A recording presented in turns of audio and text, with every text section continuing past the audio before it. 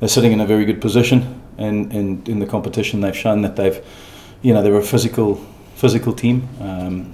Big guys that play a momentum game. That coupled with a very intelligent kicking game.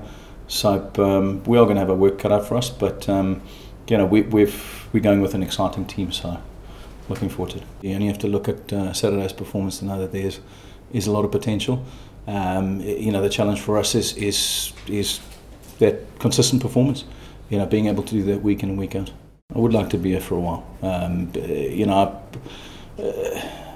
Just my personality, when I commit to something, I like to see it through, and the potential that we have in the team at the moment, and also if we look at the youngsters that we have coming through the system, we've got some really exciting talent in our academy system, and if we can develop that talent and bring them through, I believe that the future of the club is very healthy.